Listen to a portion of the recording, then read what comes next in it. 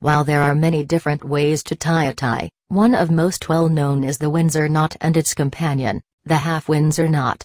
It's elegant and it is most suitable for the widespread shirt collar.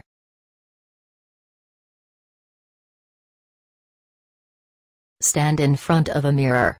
The mirror will help guide you as you tie your tie, making it easier and producing fewer mistakes. Take the thick end of the tie in your right hand and the thin end of your tie in your left hand. Cross the thick end of the tie over the thin end. Take the thick end up through the loop in your neck. Pass the thick end behind the loop first, and then over.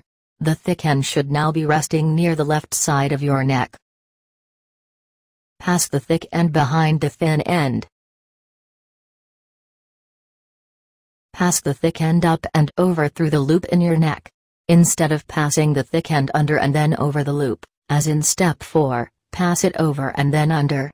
The thick end should be resting near the right side of your neck. Cross the thick end in front of the thin end. Pass the thick end up and under the loop in your neck.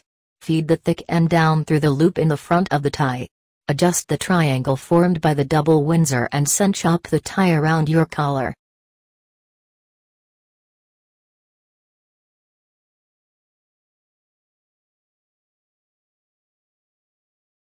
Stand in front of a mirror. Observe what you're doing in the mirror to help you see what is happening as you tie the knot. You won't need the mirror once you've got the hang of the tying, but initially it helps with getting the tie length correct. Put the tie around your neck.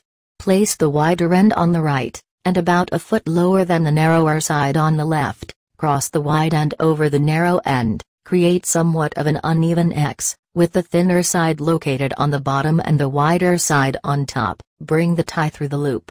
The top V from the X you created in the previous step and the collar of your shirt should make a loop.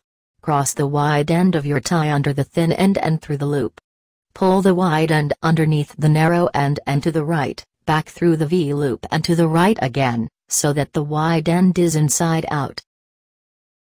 Cross the wide end over the thin end again, crossing to the right. Bring the tie through the loop. There should be somewhat of a loose knot trapped around the thinner end now. Take the wider end that you just pulled through the loop and put it through the loose knot. Using both hands, carefully tighten the knot until it is resting a small distance below the collar.